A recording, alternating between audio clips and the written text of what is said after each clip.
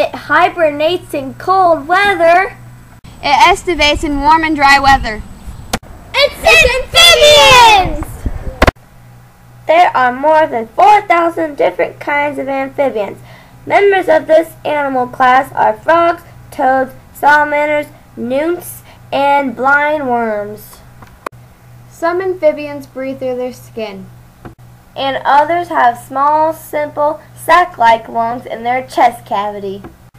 Fertilized eggs hatch into tadpoles. Tadpoles have fins, gills, and two-chambered hearts. As tadpoles grow into frogs, they develop lungs, legs, and a three-chambered heart. And that process is called metamorphosis. Most frogs and toads use their tongues to capture prey such as insects, worms, and spiders.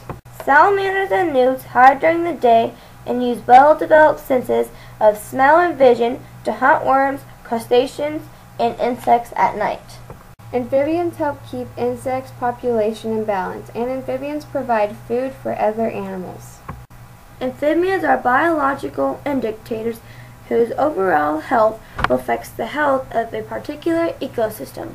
Amphibians have moist skin that is smooth, thin, and without scale. Oxygen and carbon dioxide is exchanged through their skin. They're able to this because they have capillaries directly beneath the skin and the lining of the mouth. In the three-chambered heart, one chamber receives oxygen-filled blood from the lungs and skin, and other chambers receive carbon dioxide-filled blood from the body tissue. Bird eggs can break.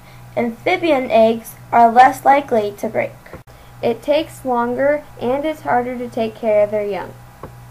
Amphibians won't abandon their babies if touched by someone else, like birds do. People use mammals for food, but few eat amphibians. For amphibians, it isn't hard to feed. They eat a variety of plants and insects.